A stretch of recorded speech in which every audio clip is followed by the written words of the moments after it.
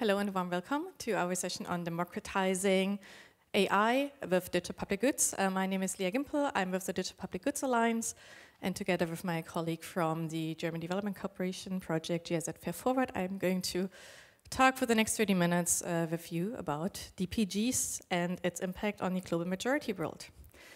So when it comes to AI democratization, there's really one number that stands out, and that is 70%.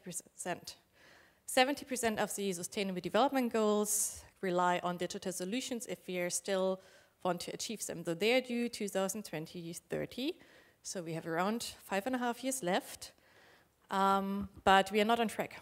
So we need to find actually means to improve the attainment of the SDGs and positively impact people's livelihoods by this. And of course, when it comes to the 70%, AI systems can play a fundamental part. If they are available to people, if they can be developed locally, if they benefit communities, and if they are governed inclusively. So that is really the precondition, because AI systems, in a way as they are currently developed, they don't serve global majority countries, at least in large parts. So we need to think differently about AI systems development for these geographies. And to democratize AI in all its facets, so meaning the use, the development capacities, the benefits, but also governance, we need digital public goods. So they are really essential. What are digital public goods? That's a definition that originates from the United Nations Secretary General. From 2019, he basically urged back then everyone, so the private sector, governments, as well as civil society, to cooperate and undertake concerted global efforts to further digital public goods, meaning open source software, open AI models, open data, open standards, and open content that adhere to applicable laws, that do no harm by design, and that help attain the Sustainable Development Goals.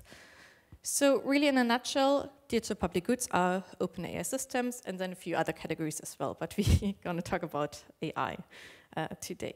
And just quickly, as a Digital Public Goods Alliance, we support the investment in discoverability of and use of digital public goods. So that's really the main purpose of the organization I'm working for. So digital public goods, again, advance the Sustainable Development Goals. They are open source and they do no harm. At the DPGA, we say they are basically open source plus, if you want, because there's a level on top of the open source definition of them. And as the DPGA, we operationalize this also. So we are the custodian of the DPG standard. That's a set of 9 indicators by which we vet products. So developers can submit their product to the DPGA, and we have a tech team that then goes through these 9 indicators and sees how the product fulfills the indicators.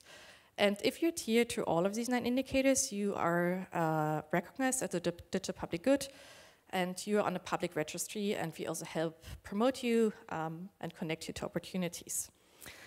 When it comes to AI, we really see there the opportunity to help digital self-determination of people, right? And in a bit more concrete, AI DPGs are fundamental to increase access to powerful technologies and developer resources, especially for those that don't have it. So open source AI basically is a fundamental tool to enable access. They empower the development of solutions for local ambitions and needs but also address market failure. So for areas and where big tech is not active, open source AI and AI DPGs actually play a fundamental role, because then local developers can actually go and fill this gap. And of course, they also create economic opportunities in global majority countries. And apart from that, of course, it's about representation, so language diversity, cultural diversity, and alignment with different value systems.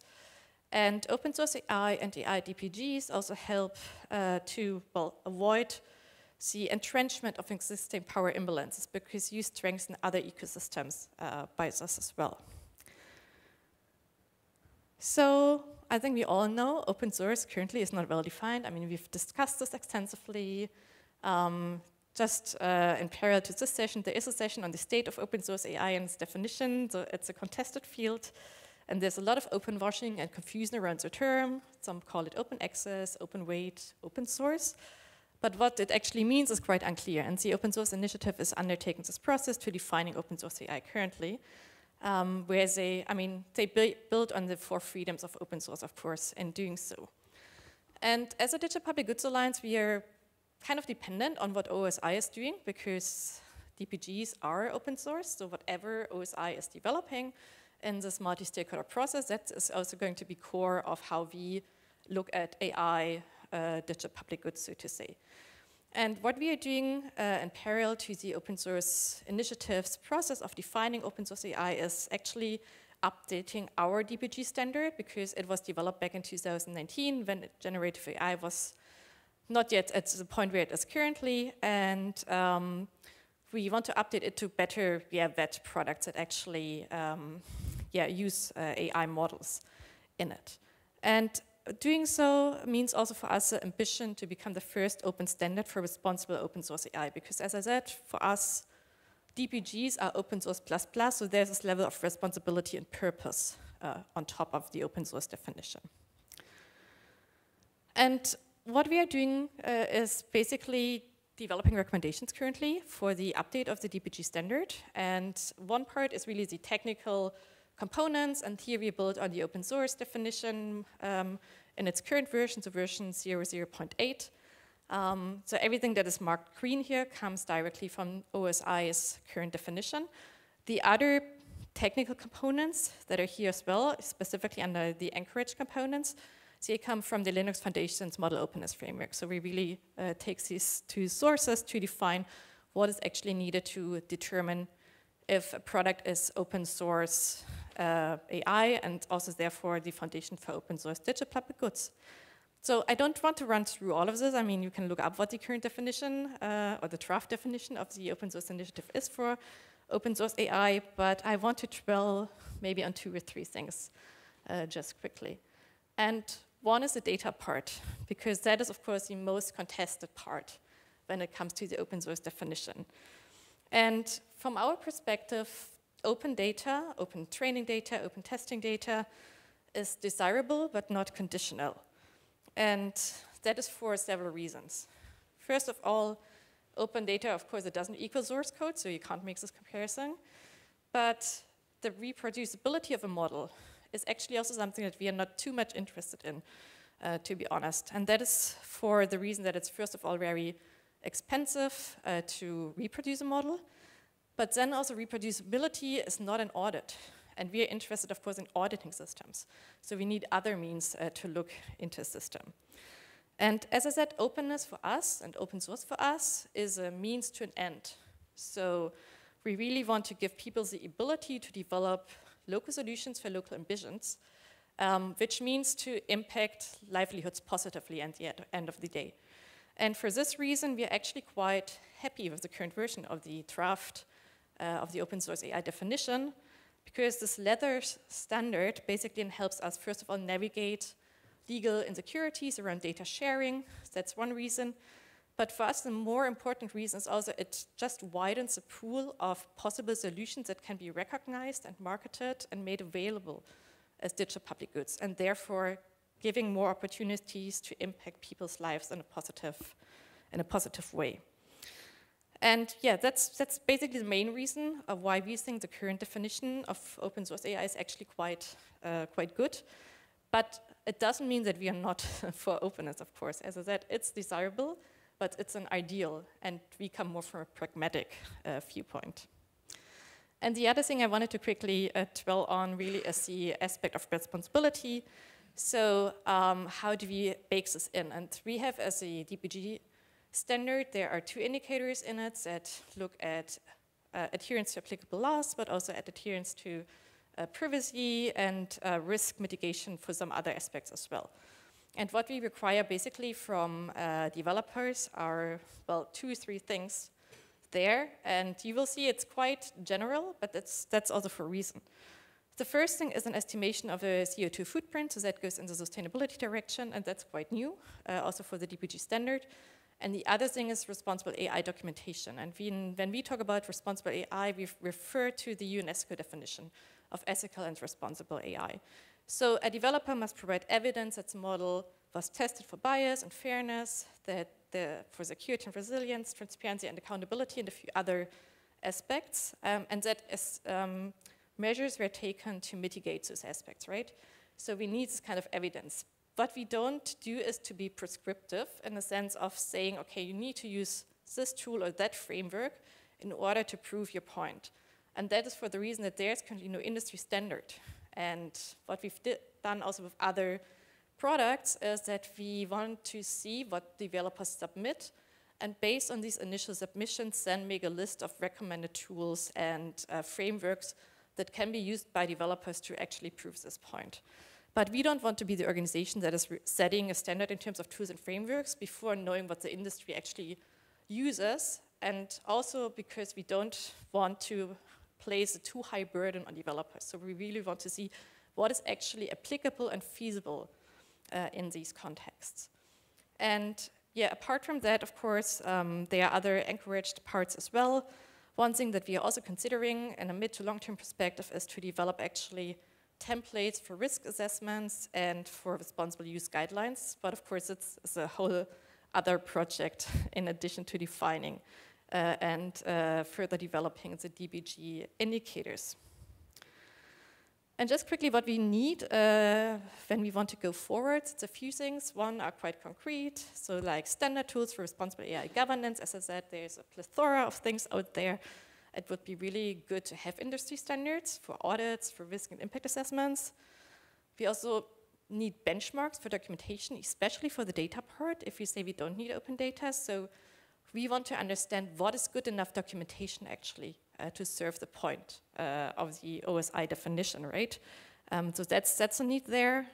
We also want to pilot the draft recommendations and map out open questions. So for instance, how do we deal with fine-tuned models there in terms of documentation?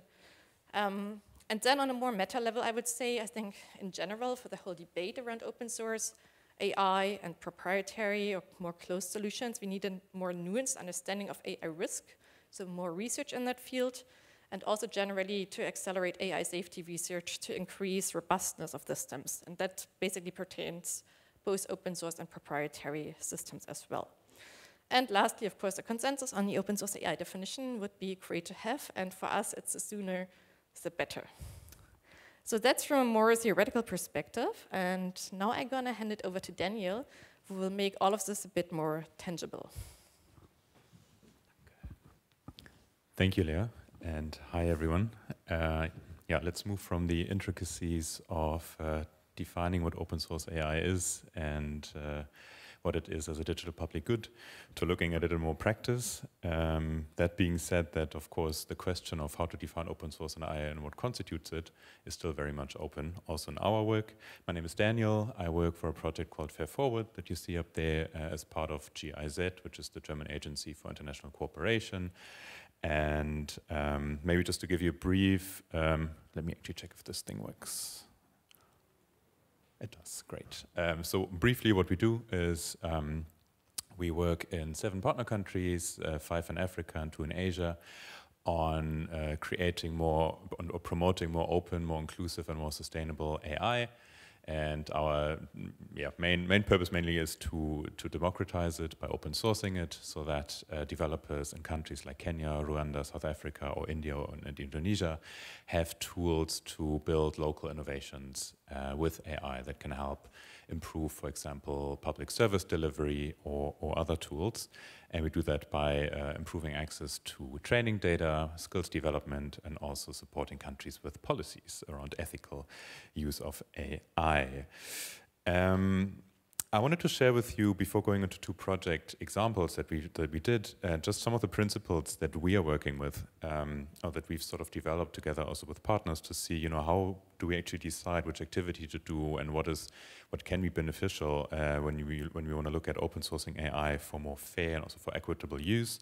And I'm not going to go through how many are there, all 7 of them, but I just wanted to point out 2. One being which one is it? This one down here, empowering local AI ecosystems, which is basically to say that we're not interested in building the next or supporting the next startup in AI from Africa, but to rather build the conditions and the foundations that a whole ecosystem of actors from academia to industry to the public sector can use to build AI tools that are beneficial to citizens. And then the other aspect I wanted to quickly point out is that there should be a clear value add by leveraging AI, so not AI for the purpose of building LLMs or for the purpose of building AI, but AI for the purpose of helping citizens access services in their own language, for example, more easily. Another point I wanted to quickly point out is this slightly crazy looking cycle, and again I'm not going to go through everything, but it's something that we actually developed quite at the start of Fair Forward, and it still holds remarkably, like it still works. We relooked at it the other day, just to say that, you know, when we started in 2019, 18-19, we were very much looking at you know, what data sets could we, would add the most benefit, for example. So there was an early focus on language data, and then we worked with global actors like Mozilla, the Mozilla Foundation, on creating data sets in languages in Africa, and then go through the cycle to, you know, look at, okay, first, once we build the data, then how do we, where and how can we release it, under what licensing, which is a question that I'll get to in a minute. Build the models, for example, for speech recognitions or speech synthesis, and then feed those models into or work with organizations, for example, in Kenya, South Africa, or Ghana, who then use these models to build services, to build products, and support them with building business models around that, how to actually sustain those applications. And I will present two just now, just to say that now, after about 5 years of the project running time, we're in the second round of a program to work with organizations who have products, who have services, and who are working on business models and grappling their minds around the question of what is open source AI, what license should we use, what should we make open, what should remain sort of closed, so that we can also, they rather, I should say, can also have a business around that. All that being said, let me take you to Rwanda, which is actually where Lea and myself in 2018, I think, started a small activity with Mozilla, the Mozilla Foundation, and the Common Voice project on collecting speech data. The context for that is that if you look at, for those of you who were at the keynote this morning on the Common Corpus, I think it was called, I was confused with the Common Crawl, I believe 70 to 80% of that is English, and then there's a few other languages. African languages are virtually non-present, and I think today that's still quite very much the case. So the question was, how can we build the foundational data sets so that speech recognition technology can be usable in languages that are non-European, in languages that are called low-resourced. Low-resourced for the fact because there's not a lot of digital resources available for those languages. So we ended up building a cooperation with the, sorry, pressed the wrong button. This is the one that I wanted.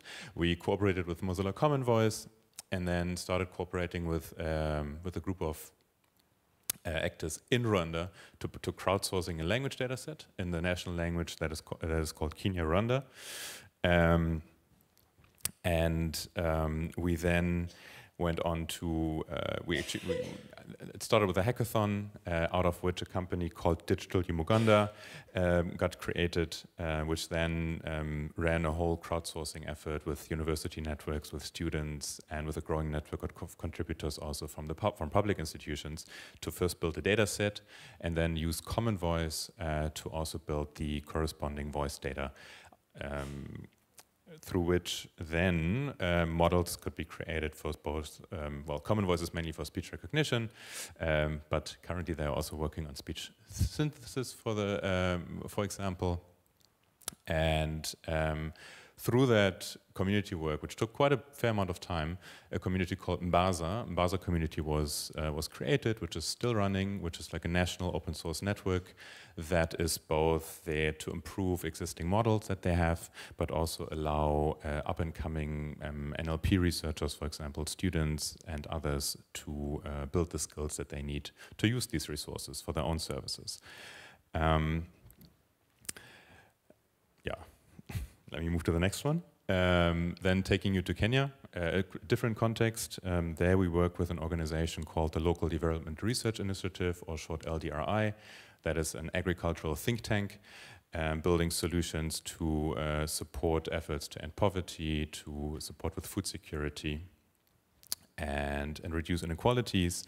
For context, in Kenya, smallholder farming, so small farms, make up about 80% of agricultural output, and they are very susceptible, so those smallholder farmers, many of which are women, are very susceptible to the effects of climate change, droughts, flooding, and how to adapt their farming practices to that, both in terms of the crop types that they plant, but also the pesticides and other practices that they use to make sure that their crops survive and yield enough produce.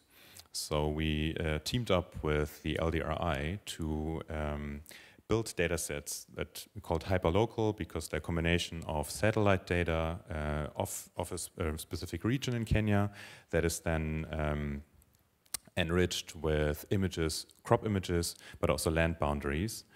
All of that is done in a very community-grounded way with 800 farms that are participating, and just to get the number right, 40 village-based advisors. Village-based advisors are people that are based in the different communities who work with farmers to get data on crop conditions, on soil conditions, and different aspects, which all are used to enrich the data sets that have then been used to build locally contextually informed models for crop identification and crop yield prediction. And the aim of this work is to build an early warning system that can support farmers in Kenya with current up-to-date information on, for example, crop yields that they can estimate, that they can expect, but also information on farming practices in terms of how they might want to adjust their practices to adjust in terms when there's a drought, for example, that could be coming up. One aspect that I wanted to point out here is, which is quite interesting, with LDRI, we've been working for about 3 years, I believe, and we are currently at a point where we are also working with them on a business model for the organization. So they're non-profit mainly, but we're looking at, which parts of the data that they've been developed together with the communities can they make open, a large part of it, but what part can they also, what fine-tune, for example, models can they also keep closed to build premium services, so that they can both, as a company, if you remember the cycle that I showed, can both contribute to open data sets that others in the ecosystem can also use, whilst also employing premium services that allow them to also make and create some revenue to sustain themselves as an organization, as an institution. To summarize, and I'm sure I'm horribly over time, so open source in Africa, and yeah, I just want to make sure and say that I by no means want to come across as speaking for our African partners. These are just things that I've learned and that have come up in discussions with partners like LDRI, Digital Uganda, and others. Open source in Africa, open source AI in Africa does not necessarily mean the same as it does here. There's benefits, there's helpful aspects, but there's also sort of limitations. And here you see just a few that I wanted to point out. One is that in terms of where open source AI can be helpful is, of course, in accessibility of data in domains and sectors where such data did not yet exist, at least not publicly available. For example, speech data in Kinyarwanda, the national language in Rwanda, or in Kiswahili, which is spoken in Kenya, Tanzania, and the DRC. And those data sets are important building blocks for innovation in those countries that then developers, even public institutions, can utilize to improve products and services. It's not a silver bullet, it's not a panacea, it's not going to solve everything, even though some of the hype around LLMs and generative AI may sound like the new silver bullet. It is definitely not. And 2 points I wanted to leave you with is first, there's a fine line between open sourcing AI models and data and ensuring that there's equitable benefit out of that data that is made openly available. What I mean by that is to give you an example from the work that we did with Common Voice on language data, working with communities like the one in Rwanda. A lot of the volunteers who provided their speech data for free voluntarily were quite interested in doing something positive for their country, for their language. But if they make it, and if they make all of that fully openly available, the question is, what benefit do they get out of it? What benefit do developers in Rwanda get out of it if they maybe lack skills or access to compute to build models? So this is a question of licensing. It's a question around data governance. It doesn't mean closing everything, but it also means maybe looking for appropriate open source licensing models, which is work that we are currently starting to do with the Mozilla Foundation and partners in Kenya. And then the second aspect is around opportunities for upskilling and access to compute. There is a growing AI developer scene in Kenya and South Africa and Rwanda and elsewhere, but there's still need for more expertise, and there's need for access to compute. That comes up time and again, and compute that does not make developers dependent only on your AWS and your US-based companies, but also compute that allows them to be independent from the big tech players. And with that, I think I am done. So yeah, thank you. I think we do have a few minutes for questions. I know we're standing between lunch, between you and lunch, but if you still have questions, yeah, please let us know.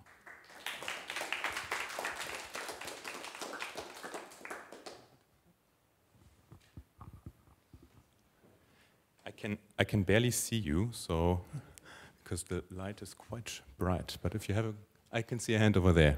Yes.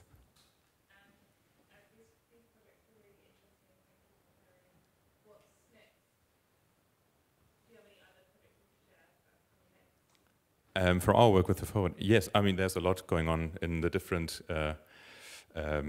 countries that we're working in. And sorry, I'll try to see you, but I just can't. We are, like I said, we're working with Mozilla and partners in Kenya around the question of like data licensing and governance. We work a lot, colleagues of mine work also a lot in India and Indonesia on creating data sets in different domains, language data, but also data that, for example, that can be used for to map deforestation and other aspects. So all of that is ongoing, and I'm happy to give you some more information and also send you some links where you can read up on more information. Yeah, and for us, it's about increasing the number of AI DPGs on the DPG registry. So we currently have around 160 products there. Most of them are open source solutions, open source software solutions. So what we are planning is to run a discoverability campaign for AI DPG, so open source AI in the climate sector. So any solutions that help to mitigate or adapt to climate change, basically, and that's stuff that we are currently preparing with a number of partner organizations such as UNFCCC, for instance. So if you work on any of these things, let us know. Generally for climate, but also in other areas, we are always happy to onboard new products to the DPG registry if they fit our standard. There's another question.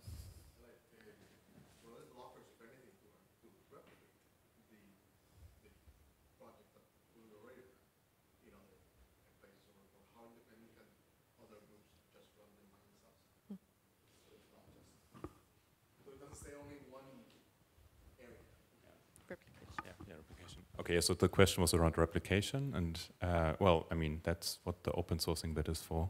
Everything is published partly on GitHub. When it comes to the software, the models, some of the models are published on Hugging Face, if I'm not mistaken, and the data sets, well, that is a little bit of a challenge. They are published in different places, but they're all accessible. We work also, for example, with an organization called Meridian that runs the Lacuna Fund that creates open data sets for NLP, which is natural language processing, but also agriculture and climate.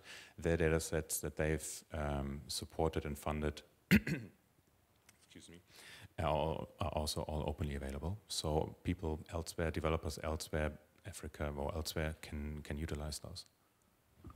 Yeah, and I will say that data obviously is one of the core challenges. I mean, you can take a trained model and fine-tune it, but you need the data, obviously, that is relevant to the specific context. And what the project did is to collect data in specific context, but if you want to transfer it to another country, for instance, you need to have this country-specific data, of course. So if we talk about increasing the number of relevant open source AI solutions for global majority countries, we not only look at models, we not only look at the compute divide, we also look at the data divide, of course. So we need to address the whole AI stack, basically, and tackle all of these layers to close the gap and make more relevant solutions and development resources really available. So data is a core part and core challenge here.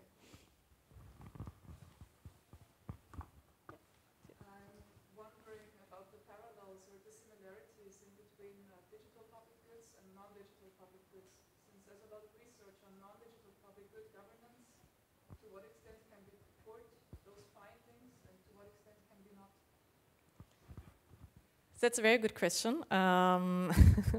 So when we look at governance of digital public goods, we mainly focus on the research literature that's out there on open source communities, to be honest. But also when looking at other non-digital goods and the commons in general, I mean, we observe a few things that are really, I mean, that can become stumbling blocks, really. One is, of course, a free rider problem that we see in a lot of these projects. And I mean, specifically, of course, in open source software, software DPGs, if you want. So we have solutions on registries that are quite big, that serve over 80 countries worldwide, around 30% of the population. But they face, for instance, a challenge that other commercial actors, build on top of their product, but also replicate some of the features, diverting funding from an open solution to a closed solution. So the free rider problem and how to ensure that people give back to the community, how to establish governance structures around this, that's one core part. And the other thing is, of course, I mean, if you speak about creating public value as a shared interest of several ecosystem actors, you also need to guide people towards this shared interest. And if someone is engaging in a community, they also always come with personal interests.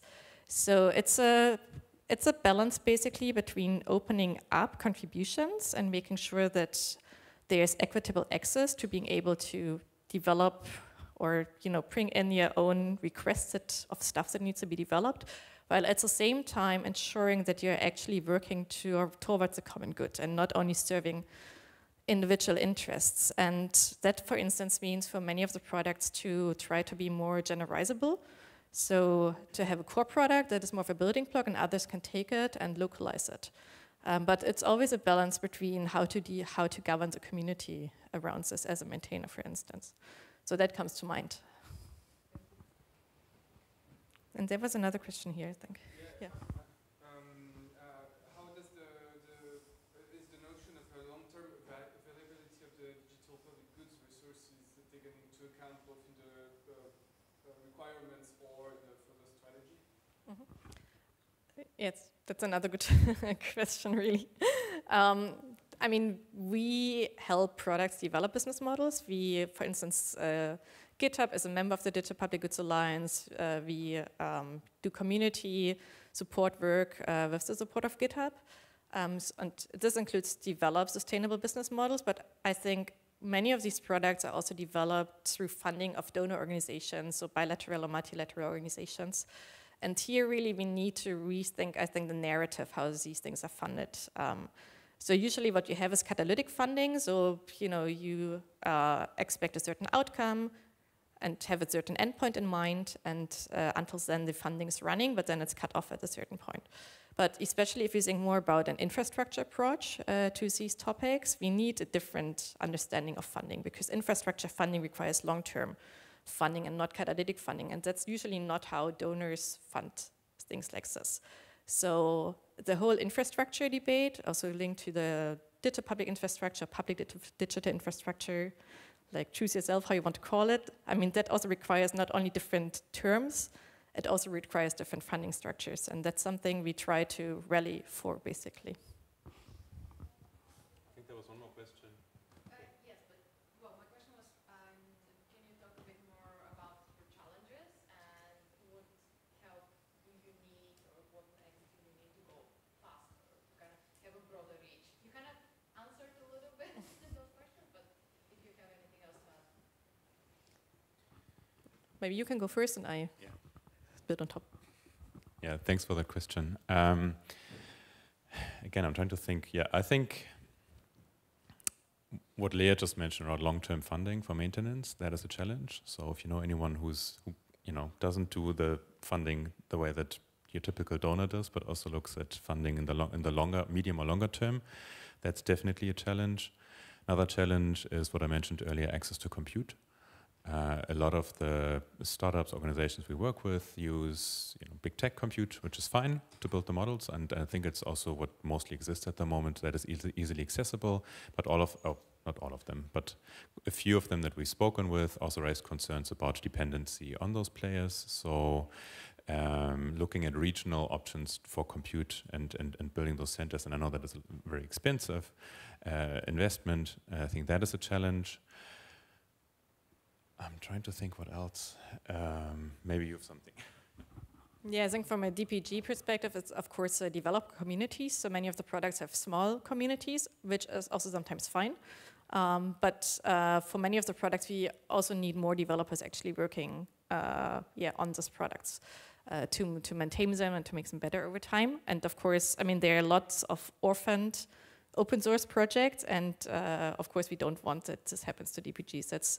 That's one aspect. And then, I mean, looking at AI systems more specifically, what Daniel already said about market concentration, that's definitely up our alley as well. Just because we think if we entrench existing market imbalances, this will, in the mid to long term, disadvantage the groups we actually want to empower. So to go fast, yes, access to compute is super important, and AWS is, for instance, one of the big ones, and alongside the others. And it's fine to also use this compute, but on the other hand, we are also interested in other models to, for instance, give accessibility compute, so decentralized models, for instance. And that is something that's much slower, but it's, in our view, it's more sustainable. So we try to go both ways, and for all of this, of course, we need cooperation partners to go as fast as we can. So, last question, and then I think we are up for lunch all.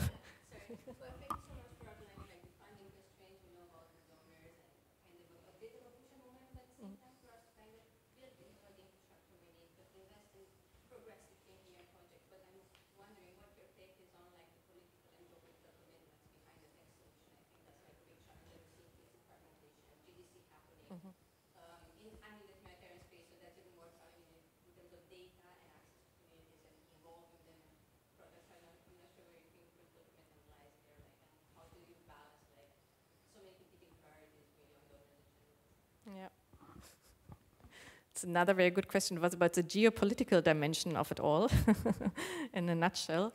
I had a good conversation yesterday with someone who had the vision to build an open source consortium, basically, that on a global level advocates for open source AI and probably other open source solutions. But I think it's really hard to disentangle this from geopolitics. I mean, it's again an ideal. But if you look at the realities, that's really hard. So, this is a UN. I mean, the Digital Public Goods Alliance was conceived to the United Nations. So that's also, they are also the main cooperation partners, and we use the GDC, for instance, to advocate first of all for digital public goods as such, but also specifically for open source AI, for instance. And here, I see, for instance, not so much take up. I think the DPG term in a digital public infrastructure context, that is kind of canonical, so it comes with it, but when it comes to open source AI, there are many more concerns from nation states. And I think some parts is that policymakers are not necessarily extremely knowledgeable about all of this. So especially the risk dimensions, risks of open source versus risks of proprietary solutions. And then there is, of course, always a national interest behind it as well when it comes to competition and building up your own ecosystem. And I mean, for us, it's really hard to navigate. So we try to stay on top of that, basically. So no, we don't want to sit between all the chairs. But as an alliance, for instance, we have principles of non-engagement. So countries can become members of the Digital Public Goods Alliance, and they are also the first target group, basically.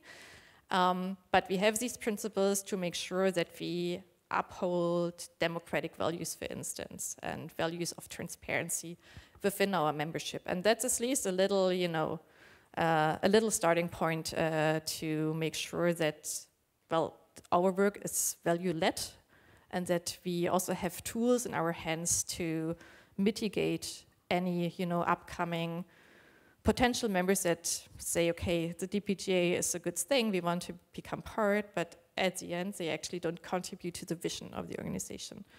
So that's maybe for a starting point. But I'm happy to hear any other ideas, of course. So how can we take geopolitical aspects out of this whole conversation? I'm really keen to discuss this. I know over time I would have two small additions to that, maybe also from our work. We, like I said, we work also with governments on supporting them with AI policies. And for example, in Kenya and South Africa, and there we of course also see geopolitical interests. I mean, ourselves, like GIZ, we are German, Europeans, of course there's also interests there, but also other being interested and being involved in the process. And I think one lesson there is to make sure that we create and that we have the space for the national governments and also for the, you know, the national ecosystem to first figure out what they would like for the policy to do, and then say, okay, and then figure out, okay, where do, for example, big tech companies from the United States or from elsewhere plug in? What can they support with regards to policy and then the implementation of the policy? And the other example that I wanted to give is that we are actually in a sort of informal coalition with different funders who are all working towards supporting AI development, AI in Africa. And the purpose being ourselves, GIZ, but then also from the United States, from the UK, from Canada, and others. And the purpose there is to really see what do we support, how do we do it, how do we avoid that we support repetitive things, and also make sure that whatever we support is not driven by our agendas, but is driven by what's actually required, needed, and asked for from partners who work in Africa, in South Africa, Ghana, Uganda, and well, basically all around Africa. So we support and elevate the work that they would like to do as opposed to us driving the agenda. Just one quick addition to the policy work. We do a lot of advocacy as well around open source AI. So for instance, we wrote policy briefs for the T20 and T7.